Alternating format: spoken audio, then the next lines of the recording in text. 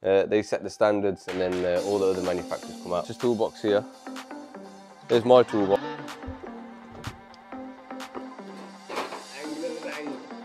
To be here. Okay, this hasn't moved.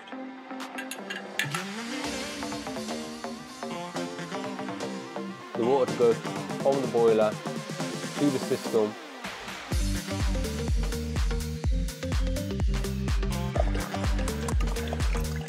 You can see how dirty this is.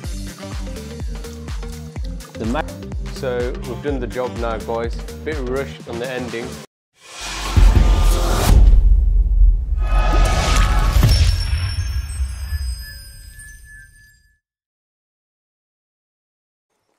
Assalamu alaikum, guys. Good day to the farmers and hello to everybody else.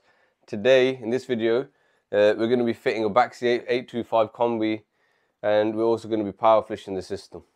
Let me show you guys the job. So we're taking out this old Vokera. Now I know you guys don't like Vokeras, a lot of people don't, but you know, this one has been going for about 25 years. So it shows you they're not as bad as they claim to be. I think it was these first that came out. It was Vokeras and Valence. They set the standards, and then all the other manufacturers come out. From what I believe, the pipework is all mishmash at the bottom here. So at the bottom here, let's try figuring it out what it is before we get started. I believe we've got our flow, we've got our return, we've got our gas, and the filling loop is on here, so that's the cold, and then that's going to be the hot. So before I start, I'm just going to label them all up so I know what pipe's what. The flow returns, it makes no difference on this one if I switch and swap them, because the TRVs, I believe, are bi-directional, so we're going to do that. The gas is in 15mm, but from downstairs, it literally goes to about here, until under the bath actually, which is just on the other side of the wall, and then it reduces down to 15, and it goes across here to 15. And the customer doesn't want me to remove the bath panel if I can help it. Let me show you to you. So this is the bath panel. He doesn't want me to remove it if I can't help it. So what I'm going to do, I'm going to pipe the whole boiler up with the 15mm in situ, do my inlet and my gas rate. If it's fine, I'll leave it. If not, then I'll change that. So that's one issue that we've got there with it installed. Also, the condense going through the wall, it's overflow, so we've got to upgrade that one out there. Let's go have a look outside, see if we've got any other issues.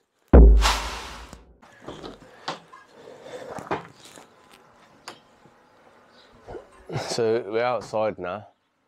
There's another issue that we have there. The flue pipe is actually too close to the stack. Yeah, I believe it's got to be 150mm away from the stack, but it's also got to be 300mm away from the window.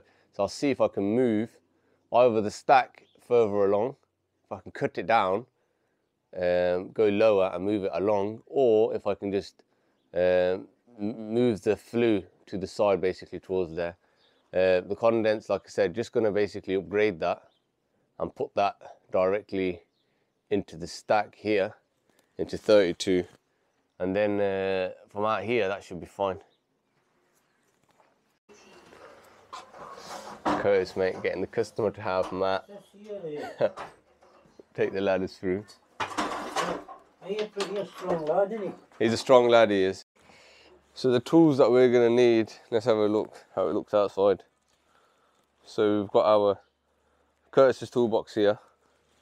Here's my toolbox. I prefer this one, this open tote one. If you watch my day in the life video, I tell you about this PB bag and what I like about it, what I don't like about it. That was my bag, but now I've changed it to this one. But anyway, here's the boiler, the Baxi 825. Here's the flue. He hasn't pulled out the Magnacleanse box yet. And then here's the other stuff that I've got. 1522 screws, flue. Wait, yeah, we're going to need this for the core drilling. And this is where I keep all my power tools in, guys, these Magnum boxes. But anyway, here's all the stuff. Probably need a bit more after, but this is all right. So before we start, we always protect the property as best as we can. So to make most out of the space, I'm going to move this out of the way, clear this area here so I can put the toolboxes down here, and whack a dust sheet all the way down here.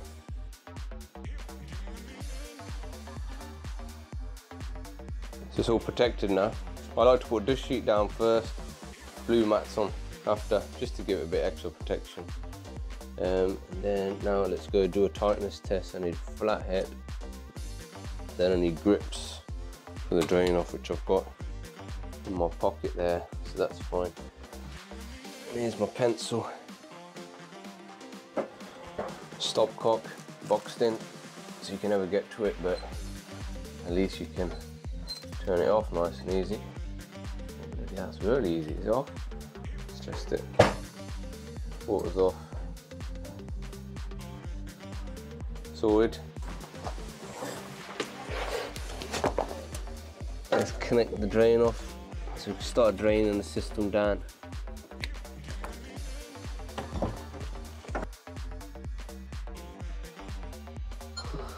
Okay, let's do, look how tiny this is to get into it. Let's do the tightness test. So, handles downwards, that's an issue we've got there. It's down to 1 instead of up. So it's fallen to 1. Can you see, yeah? It's fallen to 1. It should be the other way around. So I'll have to sort that out, National Grid. So, anyway, let's get my flathead.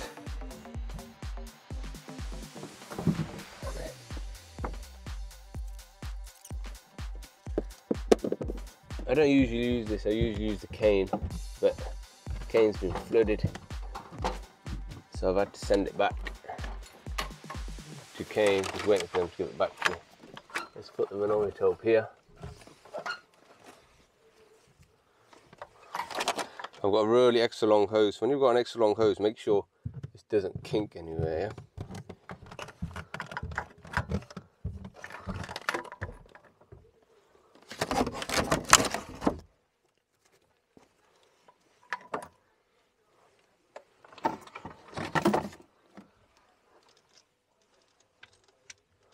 Oh, after all that, figure out he's got a light in here.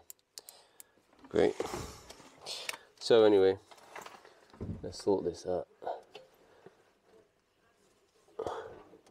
Let's do my let by first. Let's check my let by first.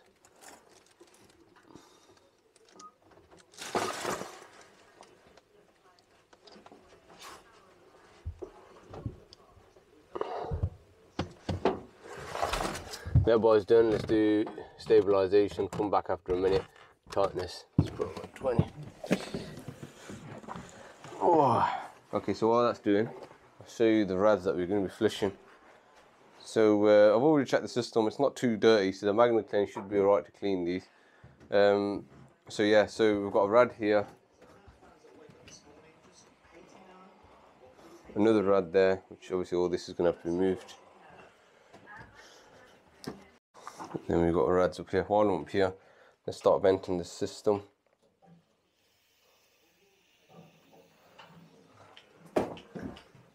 Vent that one.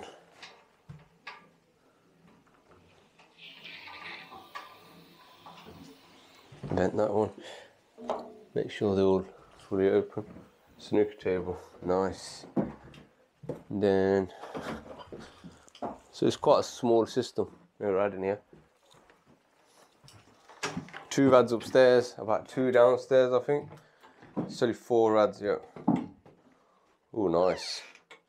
Keep your bum warm. Just to help get a bit of air out of this, or to make this boiler just that little bit lighter. Let's take this off. Release some air from here.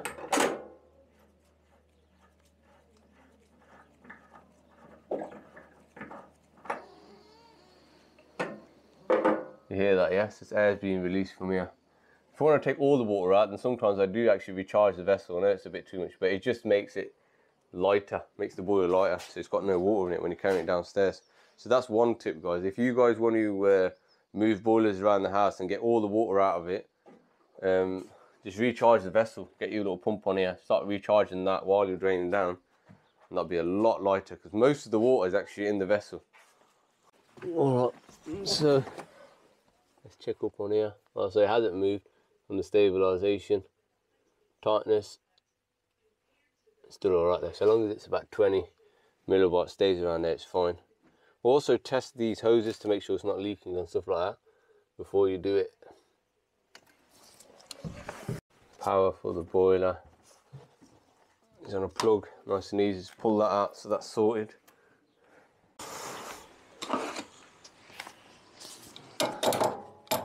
So I've now, tightness test is done downstairs, there's no drop whatsoever. So you can then do the gas. The water's off. Yeah.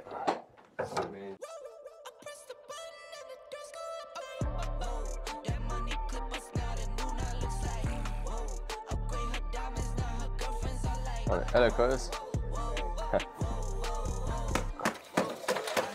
Nice. This is what we like to see.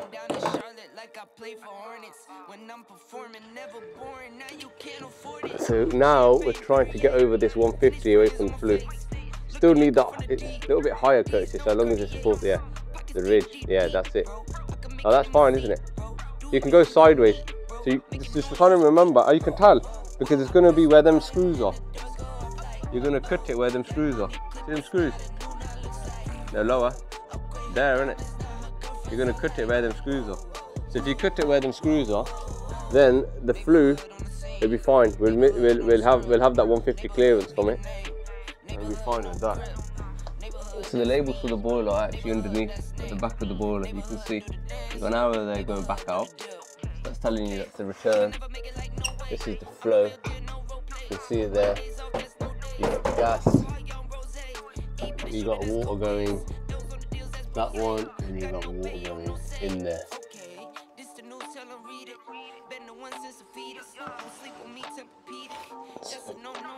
Flow.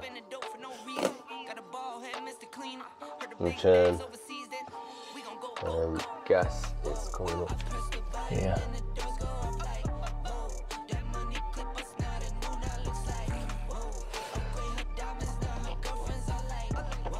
Gas, and then that's cold, and that's hot.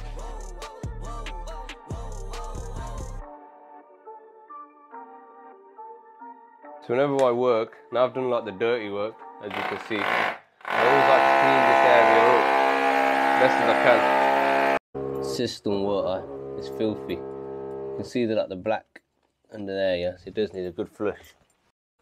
Boiler's in the back of the van. Curtis will strip that. So I always keep the boilers. I get Curtis to strip it. So when I haven't got no work or something like that, I get him to strip it. It's good for him to figure out where the parts are in these boilers, figure out names, components, and stripping them. Also, I make a bit of money out of it as well. I know scrap man wants it, but I make use out of it. I used to scrap them. I used to just let the scrap man take them, but now I keep them. So if you guys are looking for your apprentice when you've got time off and things to do, get them to strip the boiler. And the only things I keep, to be fair, is brass and copper and maybe some heat exchangers. The rest I'll get my scrap man to take while it's empty. So I've got my dustpan and brush for cleaning up. And then I also have bought these bags. Now these bags are like bin liner bags.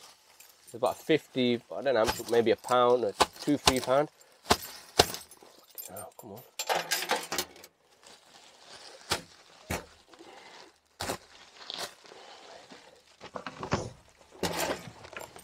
On every job, I'll always pull one of these out. This is my rubbish bag, basically.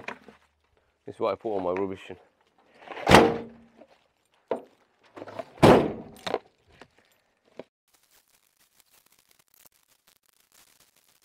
Nice and clean now, no shit on the floor, and dry.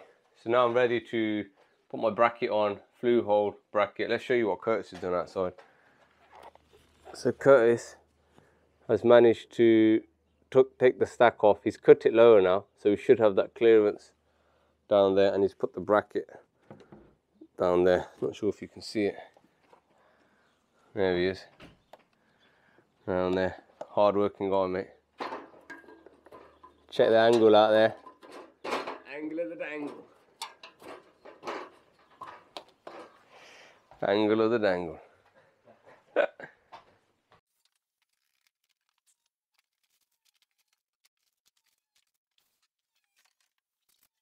Now you see this cardboard here.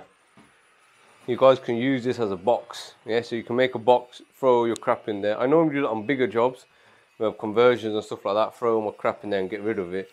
But now what I do is, or sometimes I use it as like a dust sheet or something. So I'd put it on the floor there just to protect the floor. But what I'm going to do with it now is just get rid of it, just burn it when I get home.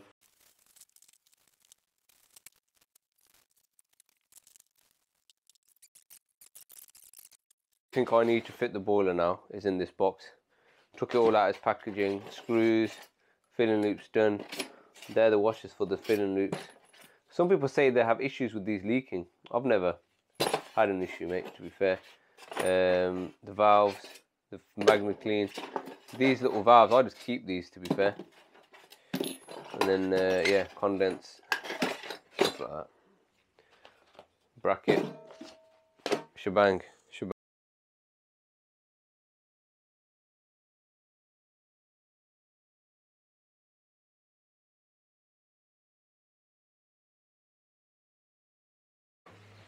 Boiler's now been hung. We've ripped the front cover off. So for some reason they've started to put these condensers on the boiler. Don't know why. I presume maybe because it's got water in it. Yep, a little bit. So yeah, get these plumb tubs, yeah, and they're quite good for catching water because you'll always have water in these boilers. That's why I like these boilers, because they've always got water in it. They've always tested, yeah. I've fitted a few other brands out there. I think Ferroli, and believe it or not, it didn't work. You know, after a hard day's graft, I think it was a conversion actually. So a couple days graft, you go to fire the boiler up, and you're gonna be thinking, oh, I'm gonna get paid now. At the end of it, the boiler didn't work. So after that, I've stopped fitting them. I'm not saying they're crap boilers, it's just that it wasn't that good. But as you can see, look, the water's flowing out of here. Plumb tubs caught it. I like to work clean, guys. Yeah, I'm not saying really clean, but I like to work clean. I don't like it all wet and stuff like that. So that's done. How did this get so messy? Oh, it must have been when I was pilot drilling. I was drilling them holes at the top there. So that's done. PRV. Let's pull this one out as well. So got rid of them in a handy box. That's all done. That's sorted. So what I'm going to do now, I like to get the holes out of the way. So any holes that I'm going to make, I like to get them out of the way first. So the PRV's here. I'm going to relocate the PRV. I'm going to put the PRV exactly where it's going to come. So it's just going to come straight through there. As long as the stack's not there behind it, then that should be alright. I'll put the PRV right here. Or you can always go down here in the back here. Or you could always go this way as well and put it here. So PRV there, condense will go straight down through the wall here somewhere. Maybe could even go here, to be fair. 32 1.25 inches coming out through there. That should be alright, because the last one was there. So as long as it's higher, I'll then still have that fall to that stack on that side. So that's fine. So I'll get that out of the way now. So I'll get the core drilling side done, and I'll get the PRV side done as well, and then I can figure out what I'm going to do. Pipework gas ain't too bad. I think I can just pull that across there. That would line up with this one here. Hot and cold. Yeah, hot. That's cold actually, and I believe this is hot. So that's going to be moved around. That can be extended up to here. Anyway, I'll figure it out. I don't like to spend. I do like spending time planning it, but not too much. So I'm going to chop these out first now, just so I know where everything's going. So the gas is going to get chopped out anyway, because it's going to get extended. So get the slice. Because you got the 22 slice on yours, ain't you?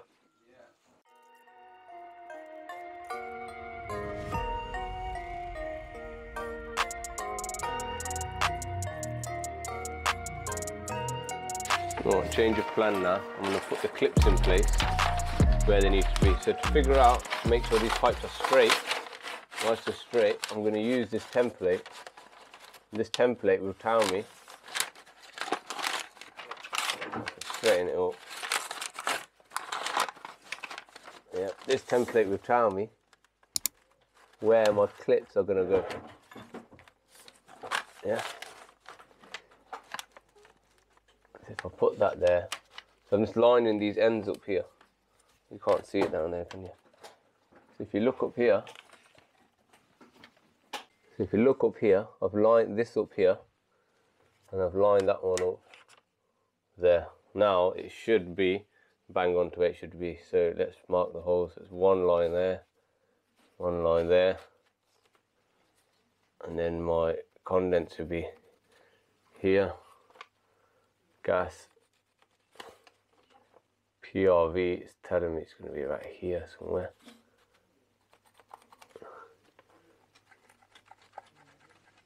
And then flow, return.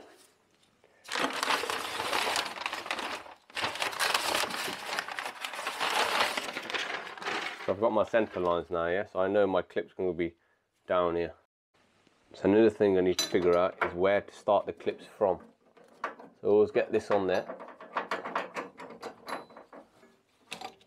And then I know now I'm going to solder a coupler basically here, yeah? So I want my clips to roughly start.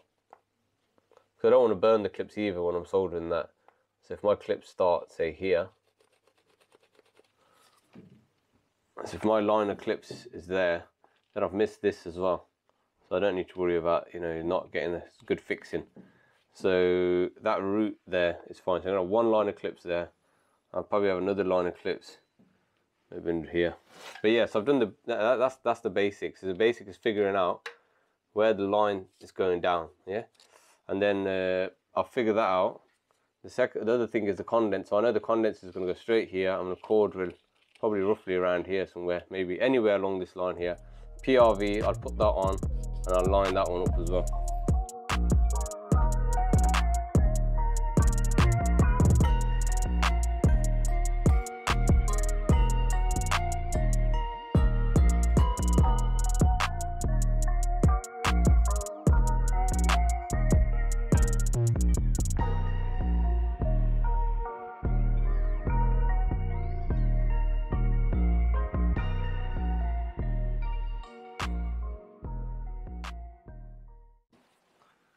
So just put the tappers in. What bit do you use? Show these guys what bit you use, because I've always been asked that question. I've used... So this is a PH2. You can't see it, but it's a PH2 Erboa. So I think you get this from Screwfix, yeah? PH2 Erboa. And then that just went straight in. So we've got the south tappers in there, and there. We're going to do the longer ones after. So Curtis has done the flue. I think it's patched. Have you patched the outside? Yeah. The outside has been patched. If you can see, the stack's been moved out of the way now. He's got the strap-on boss connection there, ready now. So what I've got to do is, as I've done the clips are in now, so I know the route of my pipe work. You know, I was thinking of this pipe to pull the carpets back and move the pipe there under the floor, but I haven't got time. I've got to get quite a bit done today, short amount of time. And again, you don't get paid for doing these things, making it nice. If I've just done it normally, I would have got paid the same job. But I'm just doing it I like to do a good job. So I'm just trying to do everything above ground. If I wanted to make it look nice, I would have moved that under there and then did that. But again, like I ain't got enough time. So that's sorted. So now I'm going to drill my PRV hole right here. I'm going to drill my condense here outside my core, and then Curtis will core it outside in, just so I can get on with what I'm doing here. So I've plugged that with the things that Baxi give, and I've turned this one off. So no shit should get in there. So let's pilot my PRV.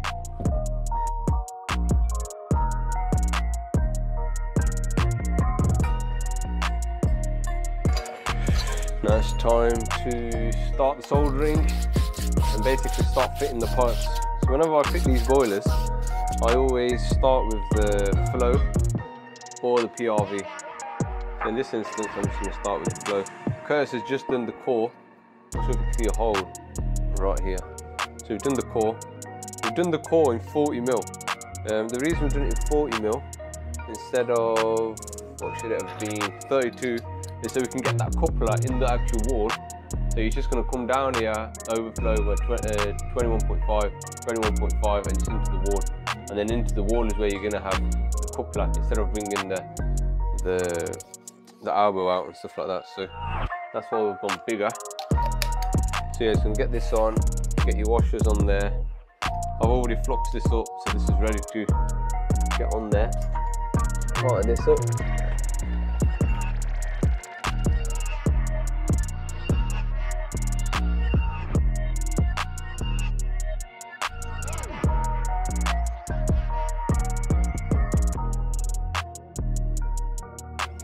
Now this is another thing that I do, guys, yeah, which you might not be aware of, but I've got this inspection mirror which I use, this one here, get off eBay or whatever, yeah.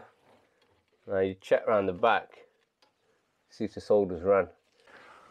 So I've got the flow pipe in place. I managed to just desolder it and get it into place.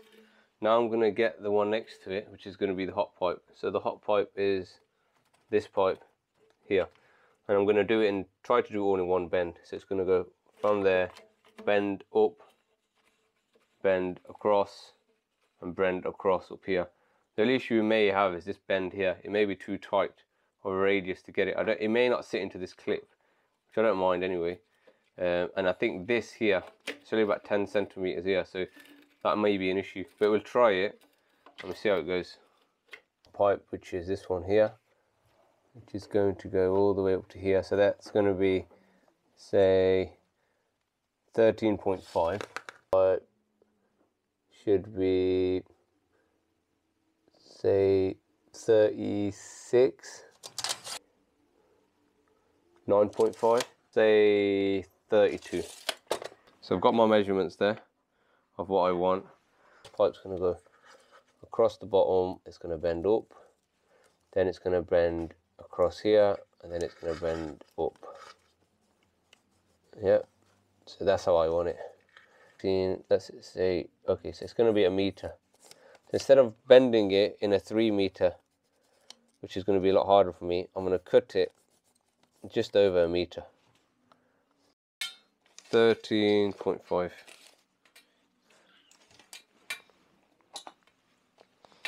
First bend, 13.5. That's sorted. 13.5. Bismillahirrahmanirrahim. Let's get that. Okay, so that's the first 90 done. 36. Well, this hasn't moved.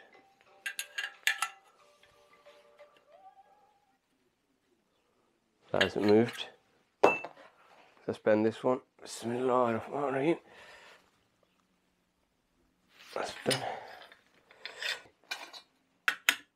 Like further along, and it won't go in.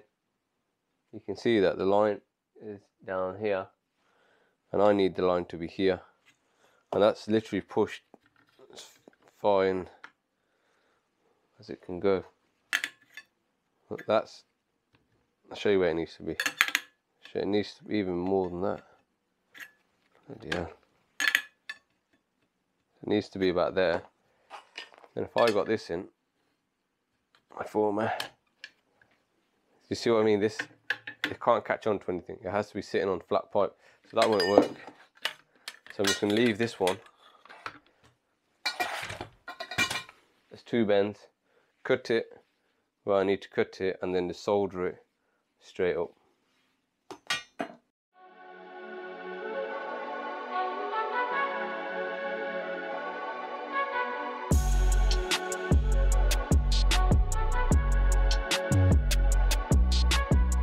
Okay, so I've got the hot pipe in now. I've got to do the gas. Gas is going to come across here, up, across here, and up. What I should have done, really, was I should have took this hot pipe across here and up here instead, and then went along, because it would have been easier just to bring this gas pipe all the way straight down and then kick over it and back into here. It would have been easier. So it would have been easier if this pipe was here. But it is what it is. I've done that now. Now I've just got to kick that one out. Well, that look, I don't know what it's called, set or something. You go over there, back down, which is a lot of crossover, I think. Yeah, whatever it's called, cross here and into there, which is a lot harder now.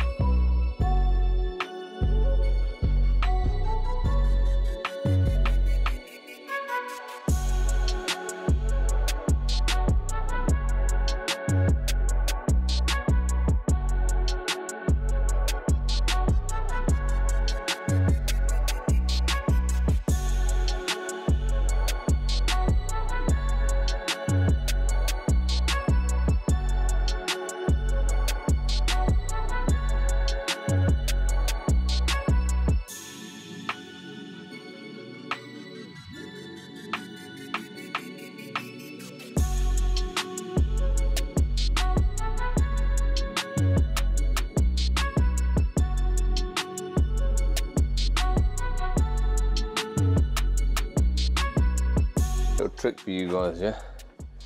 It's not going on the fitting now. Don't know if you can tell, but it's slightly deformed. It's not a circle anymore, yeah. It's like a slight oval shape. So one way to sort that is get your spanner and just turn it around like that. Get it tight on it and just turn it around. Keep going around. What I will do, get it back into a circle. Hopefully, with a bismillah, it will go on.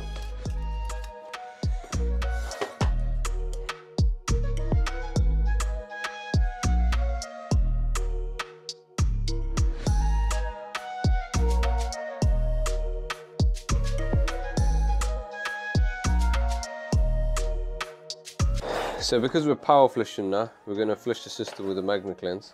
I need to get this system on as fast as I can within an hour. So what I do, I carry this plug with me with these wires.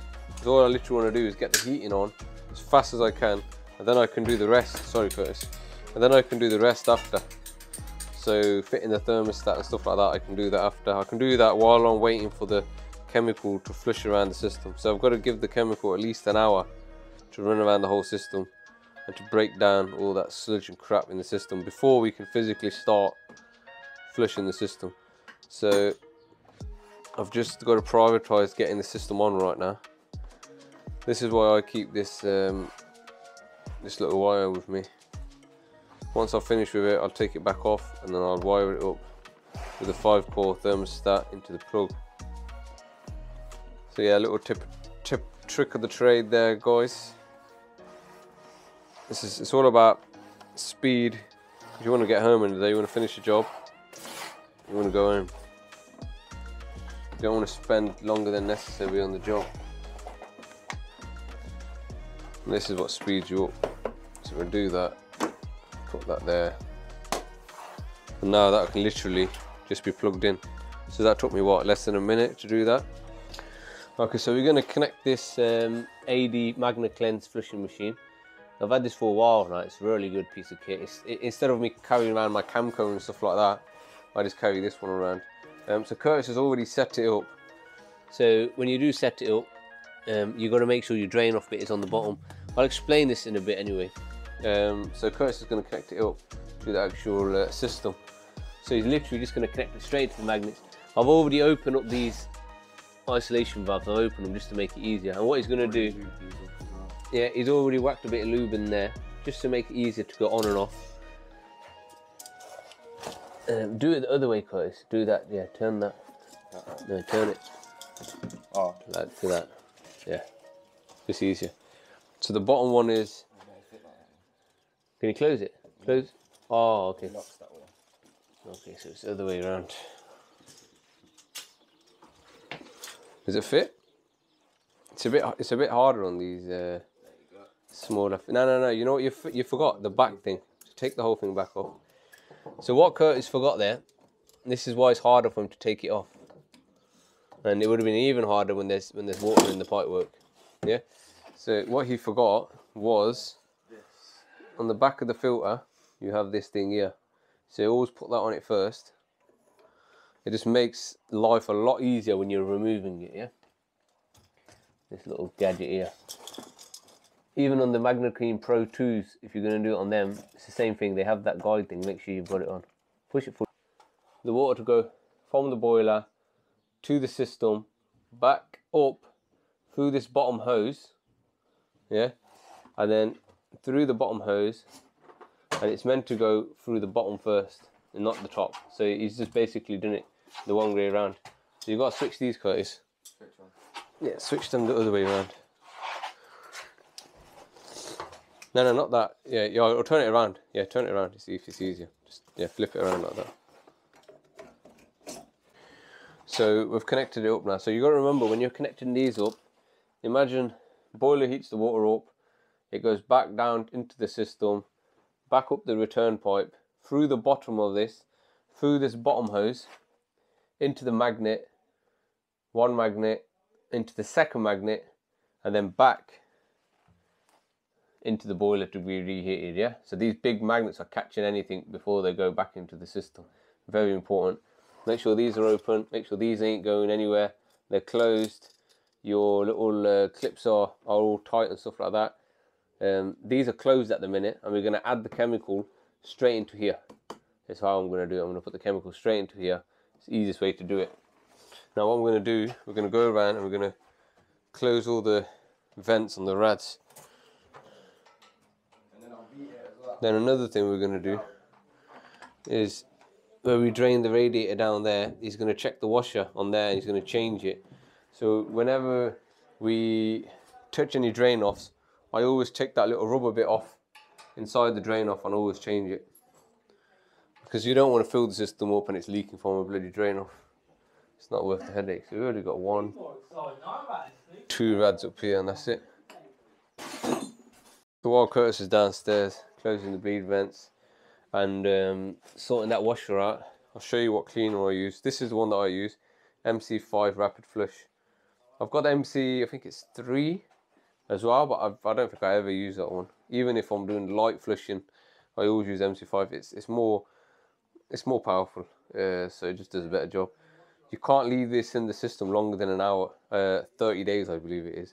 So sometimes if the system's really dirty, or if I haven't got a lot of time, what I'll do, I will put this in the system and then come back after a week, 2-3 weeks, and then flush the system, because it's had more time to break down the crap in the system. So here's the, so here's the washer that we've just taken out. Look how squished it is. That's why we always change it with a new one like this.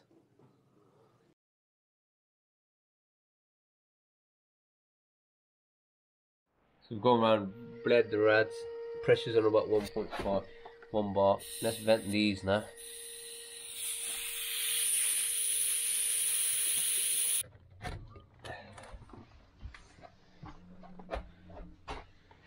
Plugs in, 313.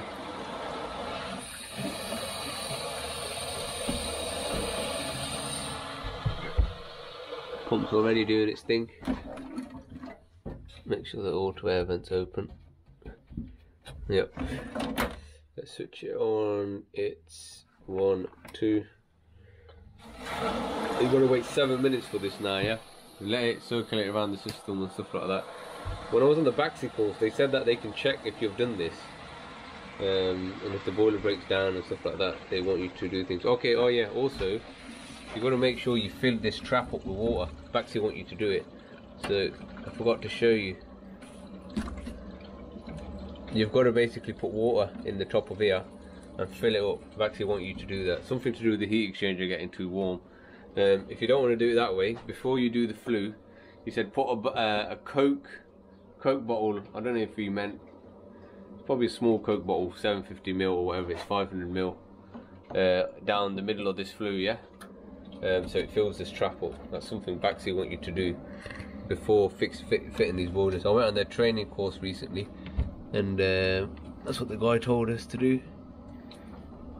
So yeah, do that, guys. So the deaeration is done. Now he's going to whack it into the maximum mode. It's already calling for heat. The central heating is on. The boiler wants the heating on because I've left that link in. Because I've left this little yellow link in, it's calling for heat, which is good. I just want to whack it into maximum now. So the way to whack it into maximum is this one, 1, 2, it will stay on. 3 or 4, 75. We want to take it all the way to 100. So now the boiler is now in maximum. I'm going to go check the inlet pressure downstairs to make sure that we're alright with this 15mm. We're going to do a gas rate now as well. So at the meter, we're getting 21 millibar. So we want at least 20 millibar at the boiler. While I'm here, I'm going to do a gas rate as well, yeah? So the gas rate, the way I do it, the easiest way, is to actually use the Baxi toolbar out. Type in tool. Not sure if you can see that. Let me try something to make it easier for you guys to see. If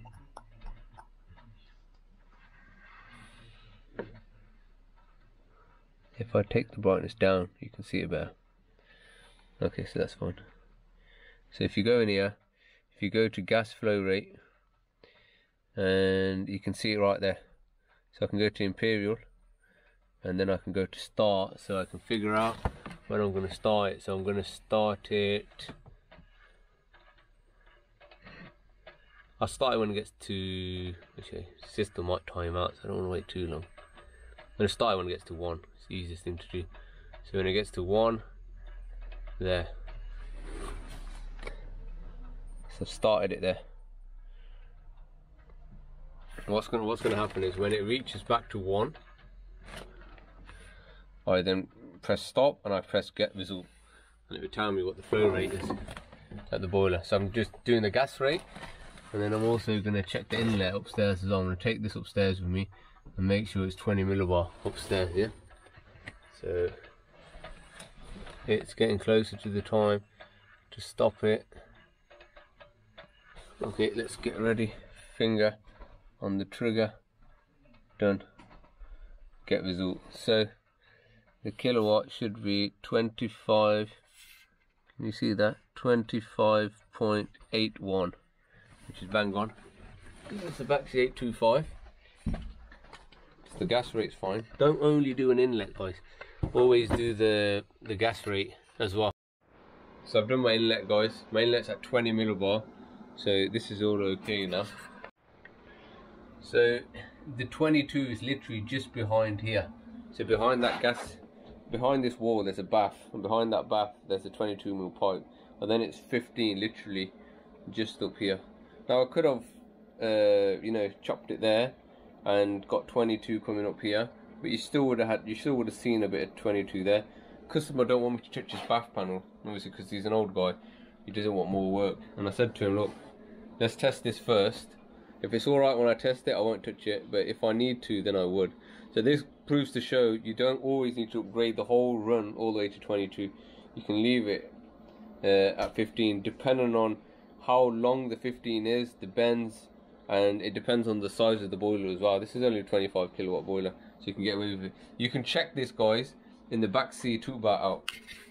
Just so you know, in the Baxi toolbar app, you can check gas pipe sizing and stuff like that. So even if you don't fit Baxis, you're a Valent guy, you're a Worcester guy, whatever, it's the easiest way, in my opinion, to do your pipe sizing and stuff like that. You can check, okay, is 3 meters going to be okay, 50mm for 35 kilowatts, or whatever. I know this is fine. I've done my gas rate, I've done my inlet, they were both bang on, so there's no issues there. Now what we're doing is we're flushing the system out, As you can see, that the magnets have been connected, everything's been connected. But whilst this is happening now, I'm going to make use out of this time, and I'm going to, you know, connect the thermostat on the wall and stuff like that, because there's still things to do. And then I'll keep you posted on how you actually flush the system.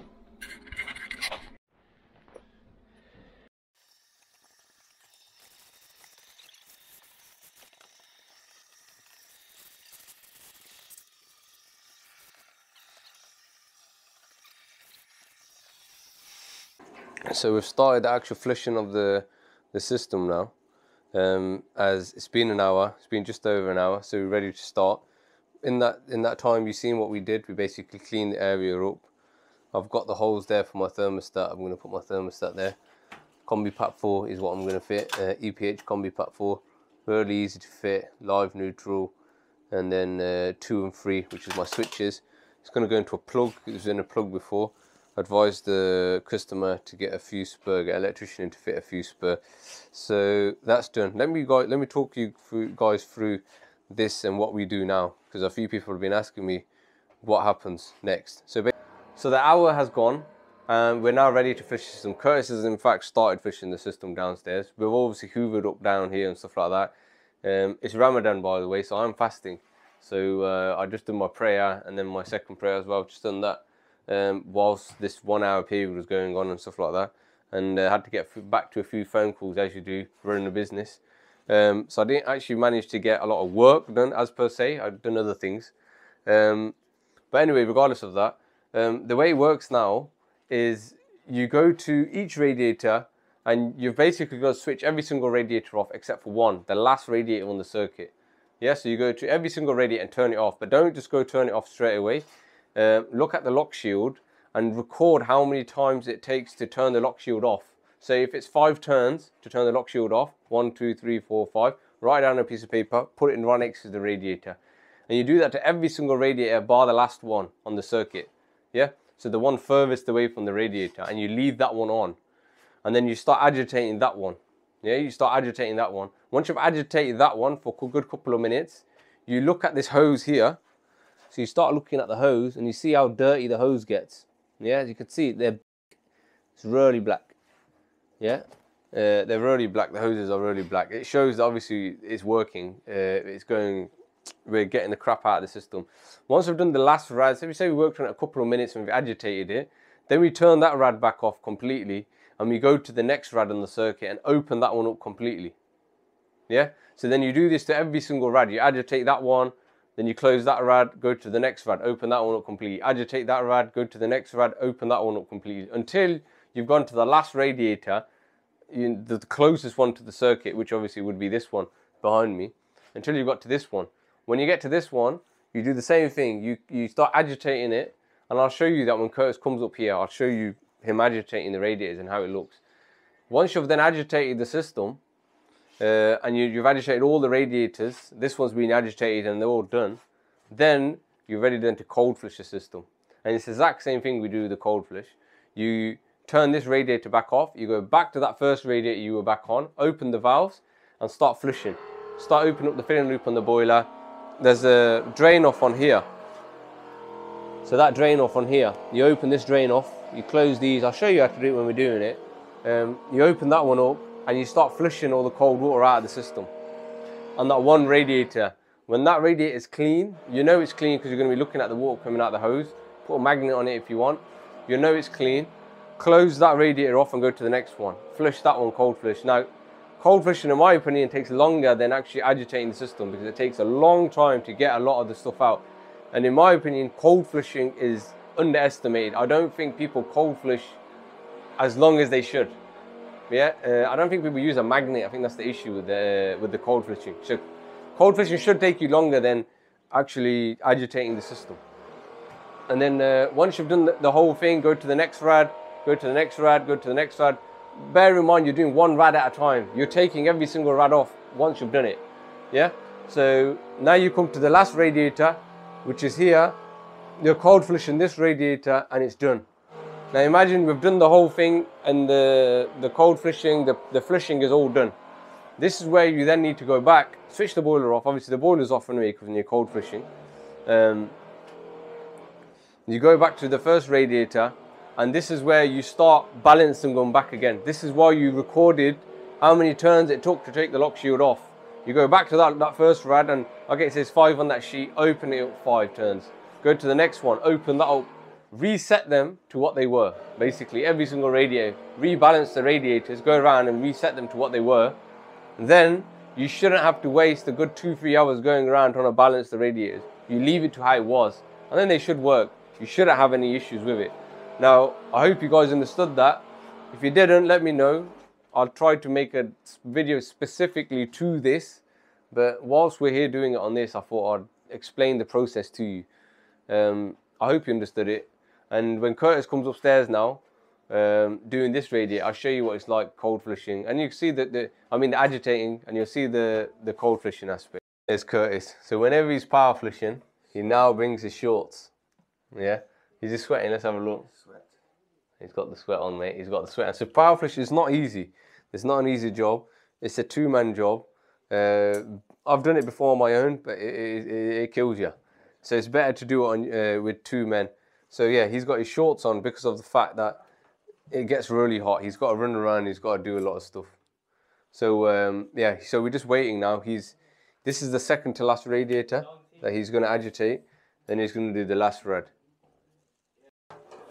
Okay, so now Curtis has moved on to the last radiator. So he's opening the lock shield completely open on this one. And once he's opened that one completely, he'll open the TRV completely. Bear in mind, he's just done the radiator behind us. Yeah? So this is the last one on the circuit, the room that I'm working on. So it's the closest one to the boiler. The boiler's over there. This is where we're working, yeah? And he's also opened this one up. So now he's opened this one up. That one should be getting warmer. Now he's closing this one. He's closing this one. And this is being closed. Now Curtis has been doing this so long, he doesn't write them papers here sometimes. Only on big systems he'll write down. He now remembers how many turns it took to basically close this. So he doesn't write it down. So when he resets it right at the end, he'll know what to put it back onto. Yes, but for the time being, he's turned that back off. So every single radiator is turned off, except for one. Now you're going to see what the agitating is about and why he wears these muffs. I haven't got any on, because the customer's got mine. But listen to this.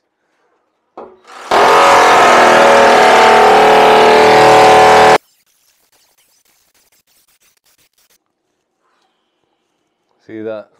That's a mission. That is not easy, yeah? So he's done that on every single radiator. Now, if you notice what he was doing, because the flow is coming from there, he's going in that direction. If that was the flow pipe, he'd be going in that direction. Yeah, so but he was going in that right direction to aid it, to aid the breakdown, and it goes straight through here. The lock shield, as you can see, is fully open. The TRV is fully open. The rad, I don't know if you can hear it. The water's flowing really fastly through it because it's the only radiator in the circuit which is on. You can see how dirty the water is. It's all coming out of there. So they're going to be really black. So yeah, so this is the last one. Now he's done the agitating. He's going to leave it for a good couple of minutes because it's still water still going through it. Yeah, so it's still grabbing the crap, taking it from the radiator into the magnets over here.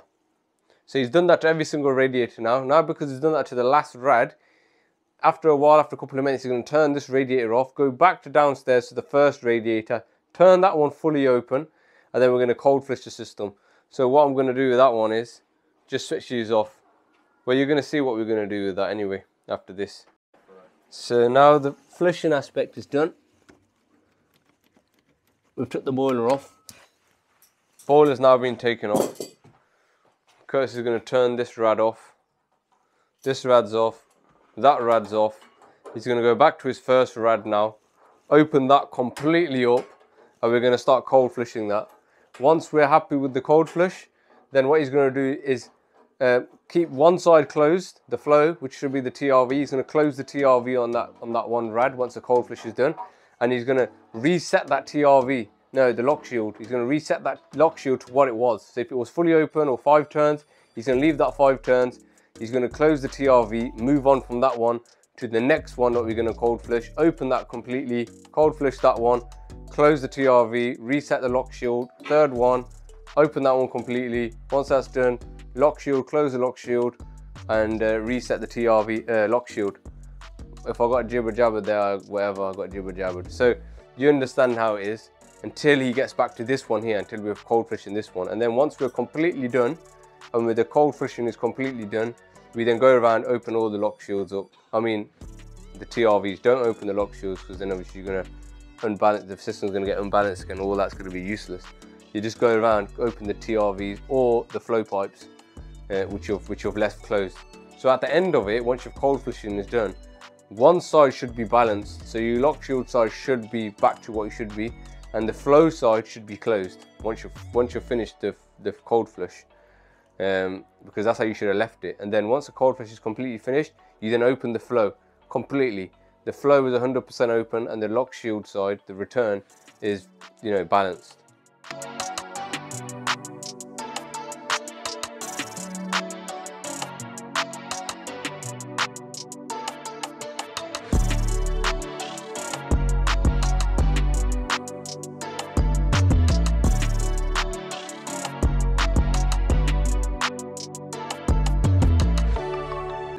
That's how it is. Oh, shit, got slime was in there. Yeah, that was. I've never seen one so bad as that. That is bad. That is bad. Is that one of the worst you've seen? That's the other magnet as well. That's one of the worst, mate. And that is quite a lot as well. It's ribbed. Get that on the photo. Get that on the video. But you think about it, you did want to get that many years out of that boiler. Yeah, you did. You got 27 or something years out of that. When I was 22, yeah. 1999 weren't it? 88 was burned. Yeah. Yes. The Vokeras, it's not as bad as you say. So as you've seen, magnets are really dirty.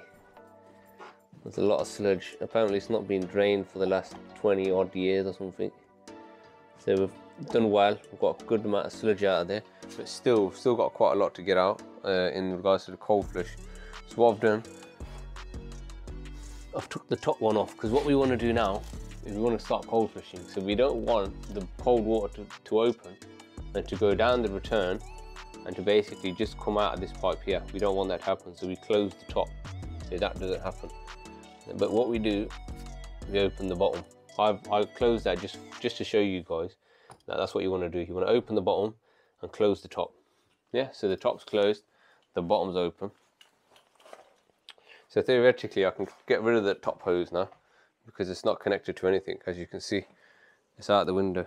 Now, I've used this so many times, these drain offs have started leaking now on my one. Adey, you need to sort that out. Well, it's probably because I've used it, you know, loads of times and it's wore out. So what I always try to do is I try to keep this outside now. So if it does drip, you know, it drips outside opposed to inside. Even though I've got plumb tubs and I've got these things here, I want it to drip outside, it's less mess. So what I'm going to do is put a hose onto here, and it's going to go straight into like a gutter down there. So then we cold flush straight into the gutter until it's clear. The first rad's completely open, yeah? So all the other rads are now closed. The first rad is open.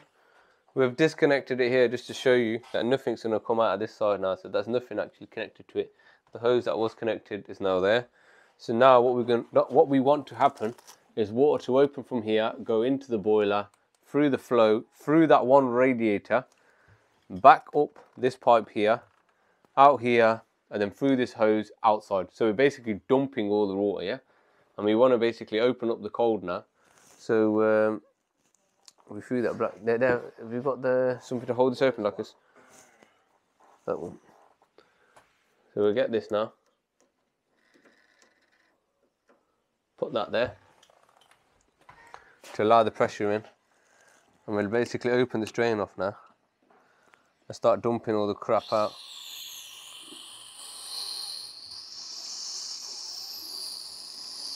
Let's go downstairs and have a look so I can show you guys how dirty it is. This is the issue with it, it drips slightly.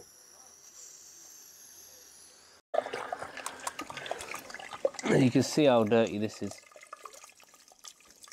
The magnet has caught a lot of crap, but it doesn't fully clean the rads.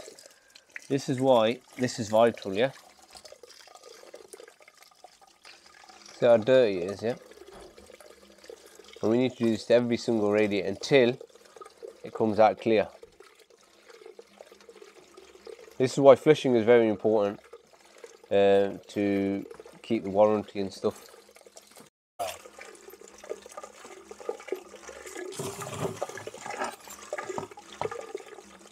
And when you're doing this, guys, yeah, try not doing it in baths or sinks or stuff like that, because you could easily block it up. Ideally, you want to be doing it outside into a drain. If you haven't got no other alternative, then it is what it is. But you ideally want to be doing it outside, the way we've done it.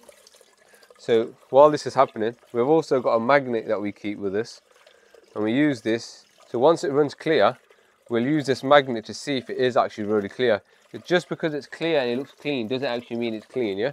So we'll let that go, let that do what it's got to do. And we'll have a look at Curtis's work that he's done out here. So you can see you've got the pipe going in there, through there. That does need to be insulated. So we are going to come back and we're going to insulate that the condense pipe.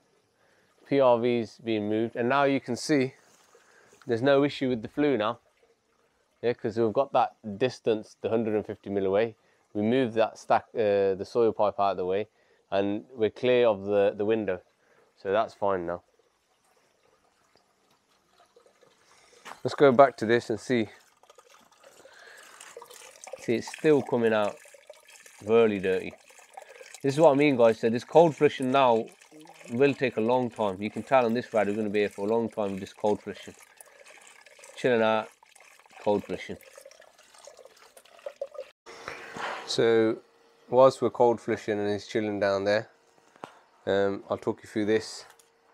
So on the thermostats, it's really easy. I've got other videos on it, but anyway, neutral, live, switch and on, basically, really easy. And then you've got your earth. So it doesn't need an earth. This earth is for the boiler, because I've gone 3 core, I've gone plug straight into here, and then from here it will go into the boiler.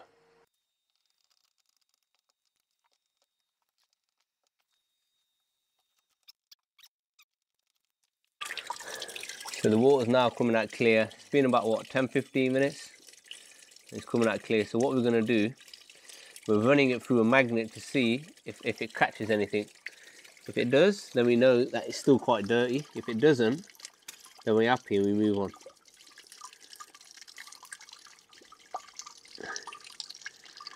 And to be fair, it's not that bad anymore. If it was, you'd see little particles getting stuck to it, and then I'd carry on flushing. Like these little particles at the bottom here. Yeah, so this looks all right. So we can move on now from here to the next rad. We'll show you how Curtis is going to do it.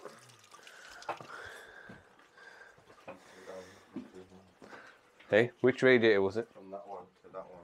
Hey, is this the one that's open? No, this one. Okay. First one. Yep. So this is the radiator which is completely open. This one is the one that's actually been flushed. So he's not touching that, he's leaving that completely open. He's now opening this radiator and opening this one completely.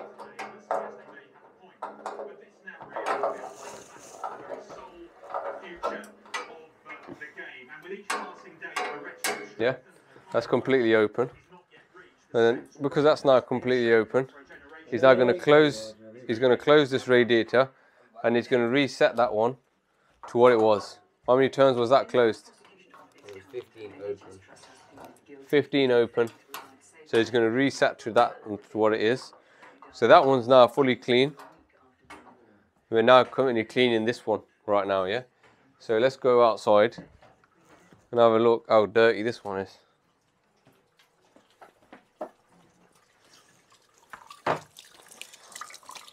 Yeah. Again, so you're just going to wait now. We're going to repeat this process to all the radiators until every single radiator comes out clean. Once they're clean, we're done.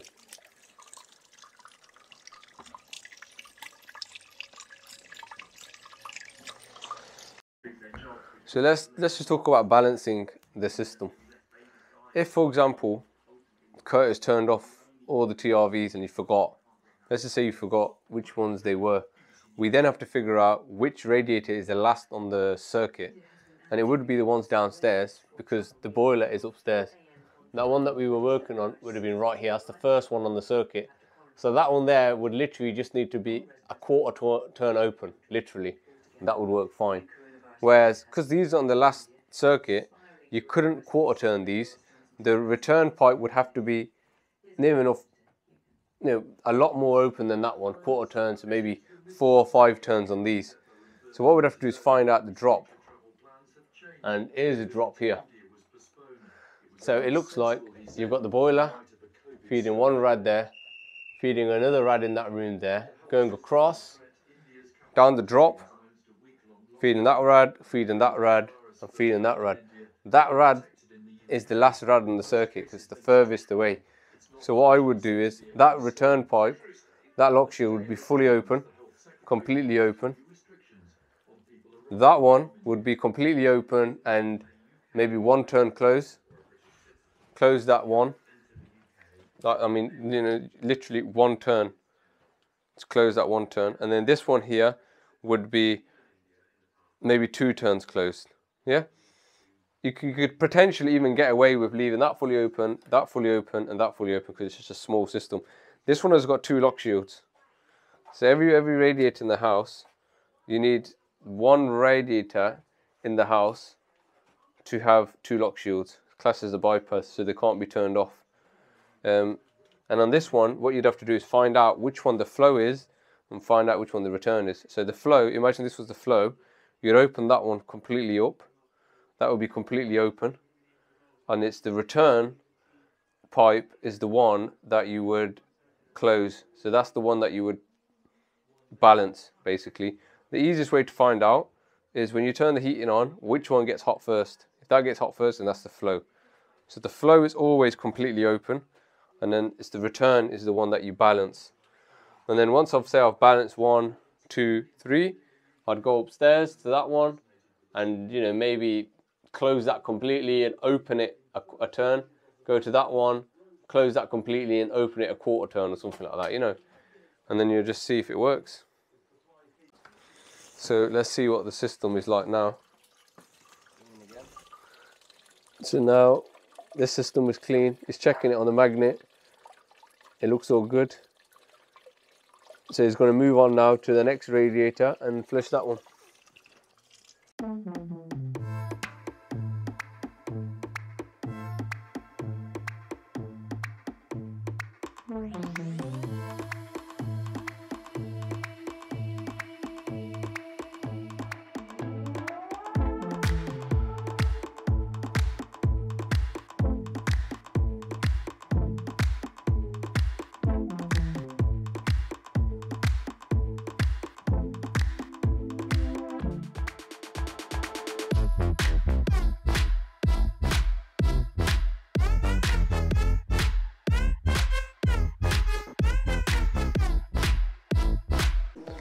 Boys line wired up, just a few clips makes a massive difference, just makes it look nice. I never used to do it, but seeing a few other people do it, I thought why not clip it up. And it's been wired now, so live, neutral, earth, and the 2 thermostat wires. Yeah, sorted. If you wanted to put like a nest or something into it and open therm, you'd use these and the boiler would become a lot more efficient. But this is our elderly guy, he just wants something that does the job. So that's done now. We're still cold flushing the system, and I've got about half an hour, 45 minutes up until I open my fast. So we're just trying to wrap things up now. I'm just going to commission the boiler and hopefully get out of it. Now we're going to whack this magnet back on. Make sure that's fully in. Inhibitor, we're going to whack the inhibitor in here now as well.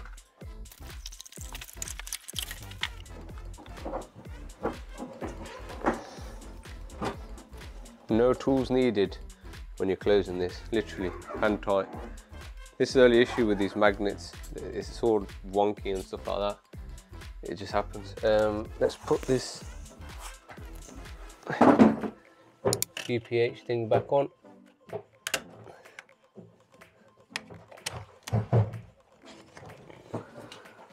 That's back on.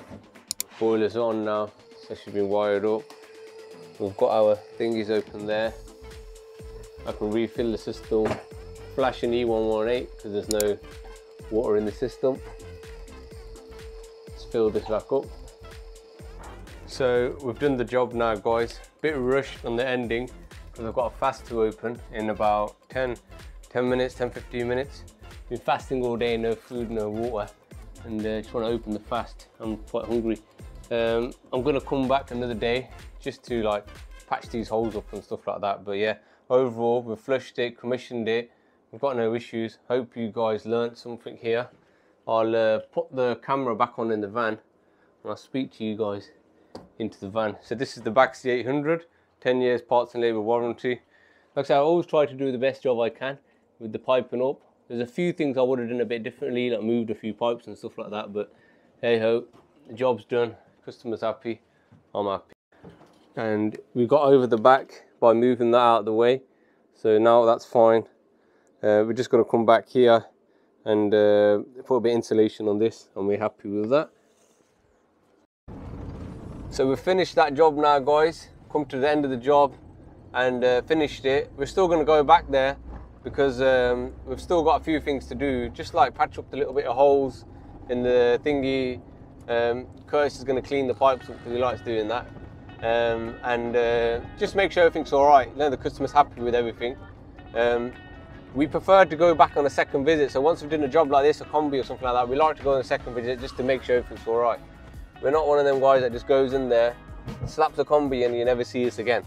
You know what I mean? We like the customer to understand everything. And we were a bit rushed to get out because I'm going to open my fast literally in about 3 or 4 minutes.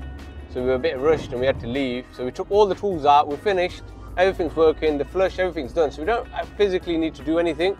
It's just making good, as they would say, yeah, making good. So yeah, this video, the customer wanted a new boiler. They've watched our videos, they know about the Baxis. They said, you know what, I want a Baxi 800. So I didn't have to even tell them what to fit. They just told me that, listen, I want a Baxi. I was all right, that's fine, that works good with me. When I got in there, I did notice that gas pipe was too small, but I did put it forth to him and I said to him, look, I'd prefer to upgrade it, but he said I didn't want to take his back panel off, and you know, he's an old guy, and who am I going to find to put the back panel back on, because I wasn't going to do it. I haven't got time to fit back panels, and I hate doing stuff like that. So I said to him, if it needs to be done, I'll do it. If I don't need to do it, then I won't do it. So I basically gave him a deal like that, and he said, yeah, that was fine. And yeah, so when I've tested in the end, it was fine. The gas rate was fine, it's bang on. And the inlet, we had a 1 millibar drop, which is permissible. So we're happy with that. No issues there with that. The other issue we had, like you said, with the soil pipe, too close to the boiler. We moved that just further along. That was nice and easy. Curtis did that. Condense, it was too small, so we've upgraded that. Nice and easy. Curtis did that while he was up there doing that. He even core drilled outside on the ladder. Now that ain't really easy, let me tell you that. It takes a bit of skill, takes a bit of gut strength. But yeah, he did that, and that was a good job done. And then yeah, ran around flushing the radiators. I've tried to explain the flushing the rads. I hope you understand it now. It's not that hard, to be fair, guys. Once you've done one or two, then yeah, you know it in the back of your head, type of thing. It's not that hard. And this was quite a small system, but it was dirty. It needed that flush. That's why I'm not that guy that just comes in and gives you a price just to change your combi. I always advise, okay, my fast is open, guys, give us 1 sec.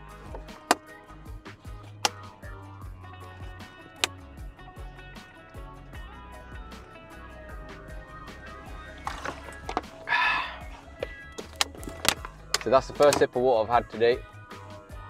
Long job, but it's doable.